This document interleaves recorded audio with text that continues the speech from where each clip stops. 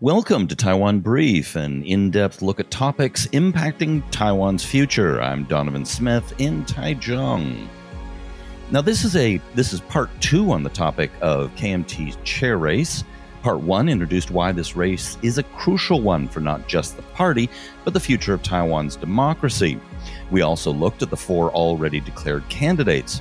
Now, in this show, we'll look at the 3 candidates widely rumored to be about to enter the race: Sean Lin, or Lian Shengwen, Daniel Han Guoyu, and Eric Chu, or Zhu Milun.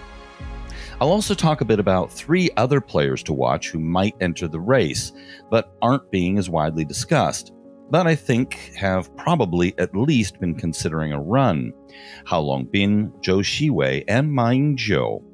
I also look into the idea that maybe Hou Youyi will join as well.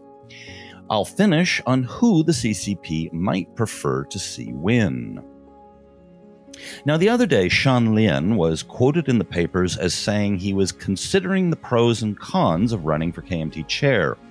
Then, on Sunday, a Now News report said that he's also in talks with Eric Chu about cooperating, though it didn't say it was a done deal, nor were the sources of this information entirely clear.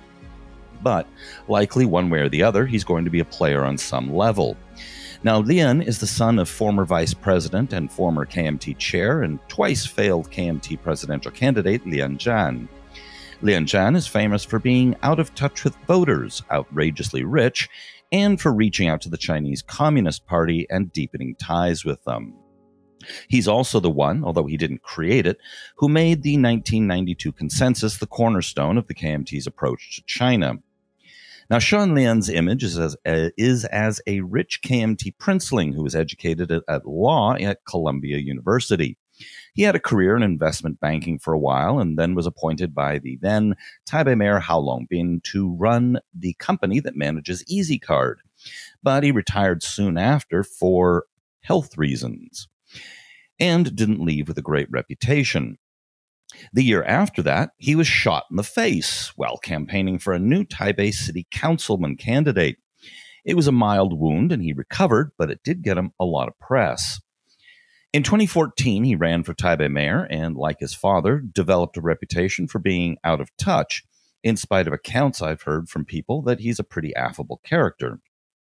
He lost in a landslide to then independent Ke Wen-je, who then had the backing of the DPP, which would be unimaginable today. Since then, his only notable achievements are positions in the upper echelons of the party. Now, being raised in the party and having been in its bureaucracy for a while now means he's probably well-versed in its ins and outs, which could be useful for the party. However, most indications, and what little polling is out there, suggest he doesn't have much support, though he's not a total nobody like 3 of the 4 already declared candidates. It does appear that Johnny Cheng, Jiang Jichan, Han Guoyu, and Eric Chu have more support than he does. So my suggestion for his campaign is to pose him with his father with the slogan, "Bring your son to work day."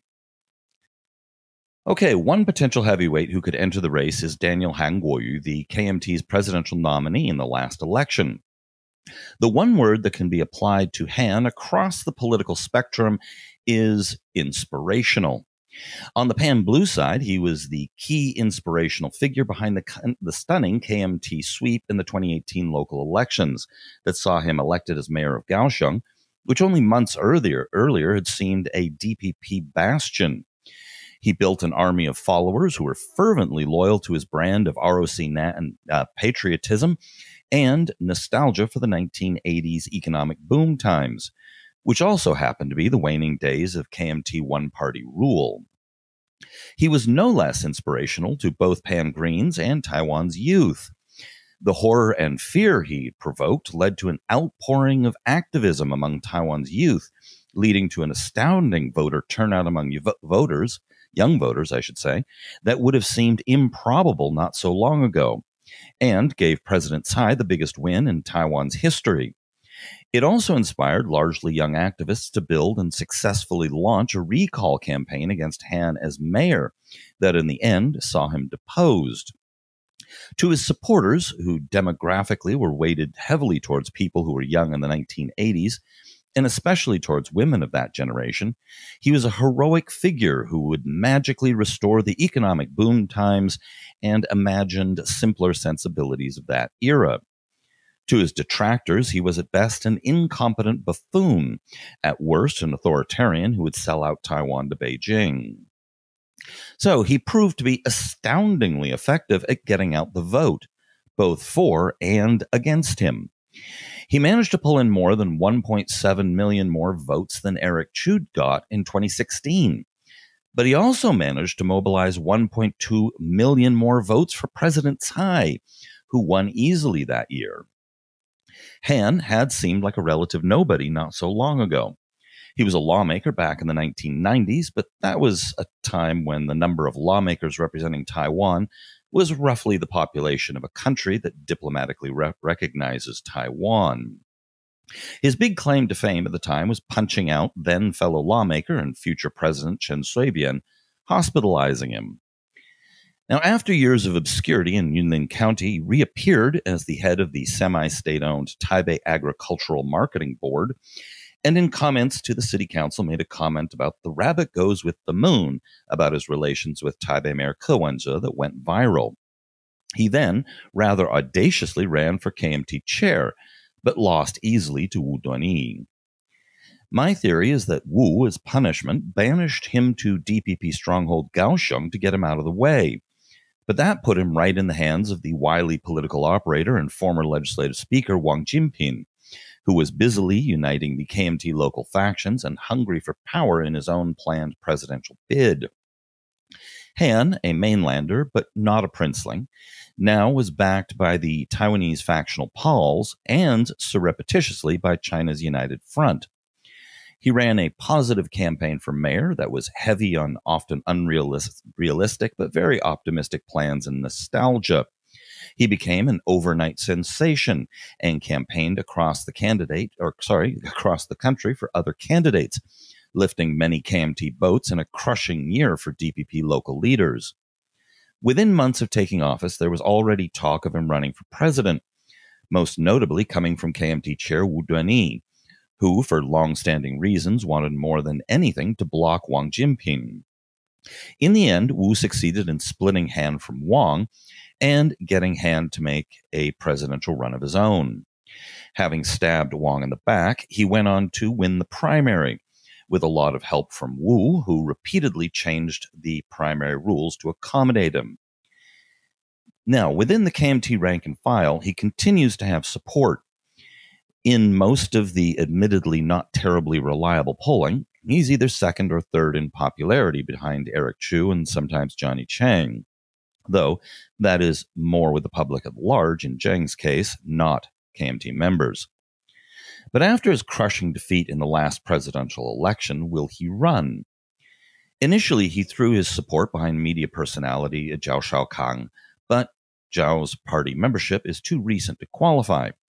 With Zhao out of the race, Han began to be more active on social media, curiously leaning in heavily on Bible quotations. We also know he wants the position. After all, he once ran for it. And ideologically, for a deep blue guy like Han, being KMT chair is highly prestigious, like being the Pope in the Church of the Holy One China. He hasn't tipped his hand yet, but he's clearly thinking about it. If he were to run and win, he'd energize the KMT's dwindling base. However, he'd pretty much alienate everyone else. Probably one of the few things the Chinese Communist Party and the Democratic Progressive Party both hope for is for him to take over as the KMT chair. The CCP has already made clear they favored him in the past, and the DPP would love to see him wreck whatever support among independents is left for the party. So my suggestion for his campaign slogan is putting the terror in green terror. So the clear frontrunner is Eric Chu, or Zhu Liluan. Now, according to a Now News report on Sunday that came out after doing part one of this series, he is definitely going to run, and he'll be making his announcement as soon as this week. He also said he is in talks about it. It also said he is in talks about cooperating with Sean Lian. Now, I don't know how reliable that report is, but Zhu has been acting like a guy planning to run. Before the Level 3 lockdown, he did a Ma Ying-jeou-style listening tour of the country, taking lots of pictures of himself posing with farmers and normal folk. Now, Zhu comes from a political family and is considered half mainlander, half Taiwanese.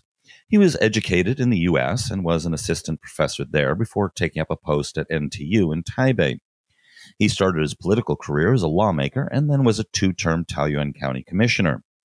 After a brief term as vice premier, he ran for mayor of New Taipei and won, beating one Tsai Ing-wen. He won again 4 years later by a narrow margin over the current legislative speaker. In 2015, he was elected as KMT chair in a by-election, running unopposed. Bucking tradition, he decided to throw in his hat to run for president. He wasn't alone. No one of any heft in the party was willing to run. It was obvious the KMT was going to lose this one. So it was left to the relatively unknown and deep blue Hong Xiuzhu to represent the party. As the campaign wore on, it became increasingly clear she was a disaster as a candidate, and pressure mounted to have her replaced. Under pressure from the party, she was denominated and Zhu chosen to replace her. Now, that did nothing for the KMT in the polls, and in fact, they continued to decline. He went on to a landslide defeat, not only in his campaign for president, but also his party in the legislature. He then resigned as KMT chair, just shy of 1 year in office, to take responsibility for the loss. Now, how much responsibility for that loss is on him is hard to say. The election was essentially a repudiation of the Ma administration, which Zhu wasn't a part of. He was also the most popular KMT politician in the country at the time. No one else came close. That being said, his campaign was unimaginative and uninspiring. Other than having vaguely KMT stances on issues, pretty much everything he said seemed designed to obscure what he thought rather than illuminate any vision for the country. In many ways, Eric Zhu is the opposite of Han Kuo-yu. Zhu is hard to get excited about or to hate. He comes across as a harmless, affable sort of guy. His avoidance of taking clear stands on issues whenever he can means it is unclear where he does stand, or even if he stands for anything or not. Perhaps, under the surface, he's a hardliner, or perhaps a moderate, maybe a pragmatist, or perhaps a reformer. Who knows? In his previous term as chair, he talked about reforming the party. But his short tenure and with the distraction of the election, not much got done or could have under the circumstances. He seems to be acceptable to the old-school politicians like Ma Ying-jeou, but he also seems to get along well enough with Johnny Chiang. My guess is he's more old-school than Johnny Chiang, but not quite another Ma Ying-jeou. His current appeal-to-all-sides approach, which has served him well, may evaporate if he has genuine power, but I doubt it as long as a potential run for the presidency looms on the horizon. But there is no certainty in that. He may just plan to muddle through working on consensus. He is still the second most popular KMT politician in the country after Hou Yu-ih, but as noted, not so much because people are excited about him, but because he seems, okay. In the Now News report, he plans to be close to the KMT membership, public opinion, rebuild cross-strait communications, deepen the beauty of the KMT, and build mutual trust with Japan. He wants to have better relations with both Beijing and Washington and Tokyo. Now, all that sounds very much like a standard all things to all people approach. So my suggested slogan for him is taking a firm stand for moms, dumplings, puppies, and kittens. Now, there are three others that the press hasn't been speculating on as much that are still worth keeping an eye on. Former one-term Taipei County Commissioner Zhou Shiwei is one. He seems to have a passion for trying to revive his dead political career by putting his name out there. If he joins the race, however, he'd be a long shot. Another is former two-term Taipei Mayor Hao Longbin. Traditionally, Taipei Mayor has been a stepping-off point for president, but his career has been a total flop since he left office. He lost in a legislative race in Geelong, which was pretty humiliating. He then pivoted to running for KMT chair in 2017, but came in third. He then tried again last year, but Johnny Chang easily defeated him. Now, he's a princeling of one of the deepest of deep blue families, and is the son of the former premier and top general Hao Po-chun. Now, if he decides to run, he'll probably lose again. He's been beaten twice, but he may just be desperate enough to get his career back on track. He may yet try again. Speaking of reviving careers, another one to watch is former president and KMT chair Ma Ying-jeou. Now, he's been very active recently in keeping himself in the press and in the public eye. So there are three possibilities as to what he's up to. The simplest is that he's working to keep his influence in the party, so he can do things like undermine Johnny Chang's attempt to ditch the 92 consensus. However, his deep dislike for the DPP's China policies and his ego may just be large enough to contemplate running for KMT chair again, or even president. If he enters the race, it would be very, very interesting to see how the party reacts. Will the utter repudiation of his presidency in 2016 still be in mind, or will they be nostalgic for the good old days when they were in power? I don't know, but he'd definitely be a force to be reckoned with. The other potential candidate looming large is new Taipei Mayor Hou You-yi. He's the most popular politician in the country and would probably win if he ran. But so far, he's shown absolutely no interest in doing so. If he does join the race, he'd totally upend everyone's calculations. Finally, who would be the CCP's preferred candidate? The one thing we know for sure is it definitely isn't Johnny Chang. He's the only recent KMT chair that the Chinese leader didn't send congratulations to when he was elected. And the ever-charming CCP mouthpiece Global Times has repeatedly attacked him. They would probably like someone like Zhang Yazhong, but of the candidates with a plausible chance of winning, they probably prefer Han Kuo-yu. They have already heaped praise on him, and his ability to sow societal discord plays well into United Front tactics. They may, however, realize how much damage he could do to the KMT, so to keep the KMT viable, they might prefer Eric Chu. All right, that's it for today's program. Thanks for joining us.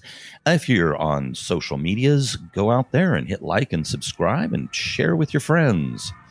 And if you can, please join us as a patron on patreon.com/Taiwan Report. This has been brought to you by the Taiwan Report. For more content like this, become our patron at report.tw. 还有就是那个台湾狗啦，最喜欢我的台湾狗了。